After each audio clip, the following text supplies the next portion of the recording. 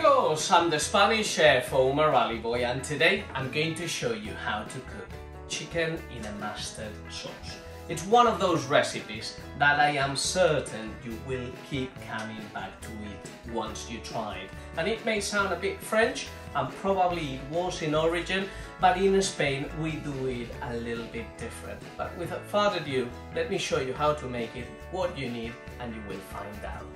We're going to need Spanish onion, head of garlic, some tender stem broccoli, button mushrooms, Dijon mustard, single cream, cognac or Spanish brandy, white wine, salt, pepper, new potatoes, good Spanish extra virgin olive oil, some fresh oregano, dried bay leaves, and a whole chicken.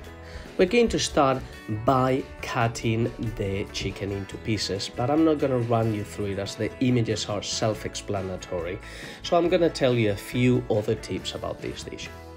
The first being that comes without saying that you can use an already quartered chicken. You can buy it in a tray in a supermarket, and my recommendation for that is that you use chicken legs, chicken thighs, chicken drumsticks, which are a lot more moist and they will really benefit from the stewing. Chicken breasts are a little too dry. As well, you will see me cooking in a minute with a very large clay terracotta pot, which is my favorite for this type of rustic dishes, but you can use any pot you want. And the last and third is that other than this Spanish onion that I'm slicing, and as you can see I'm just turning this head of garlic into cloves with the skin on, there is no more prep to do, so incredibly easy. Let's start by heating the frying pan or the pot into its highest heat, pouring the extra virgin olive oil, and we're going to sear our chicken skin side down with a little bit of seasoning for a good 10 minutes on each side, or whatever it takes until it's well browned. Set your chicken aside and add your Spanish onion, garlic cloves, and the mushrooms, and again cook them for a good 10-15 minutes until they are nice and golden. At that point, add your fresh oregano, the bay leaves, put your chicken back in and season with a lot of black pepper. And now we're going to flambe with the cognac. You don't have to flambe, but make sure if you do, you remove your face and hands from the top of the pan. And now deglaze with the white wine.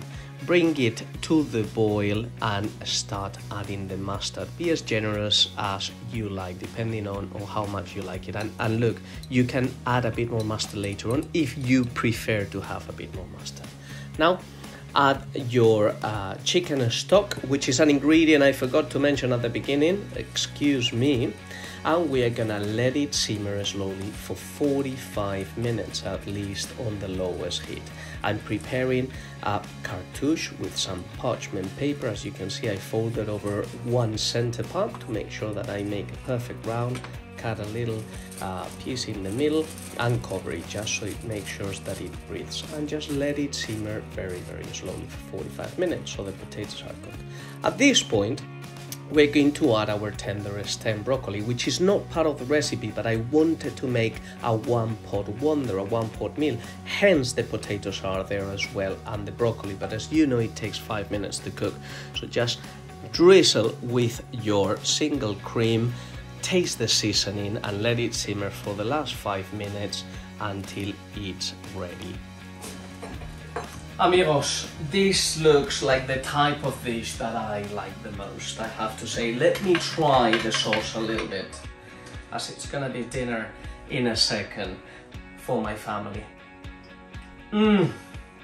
So rich, so full of flavor, not very mustardy, I have to say. It's not like the French, you know, and the fact that it's not done with butter, it's not done with as much cream, and it's not done with as much mustard, excuse me.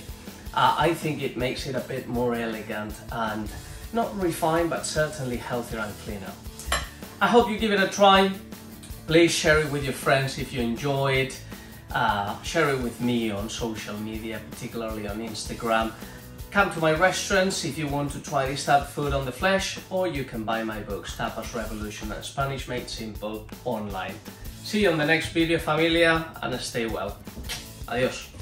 If you enjoyed the video, please like it, share it and subscribe.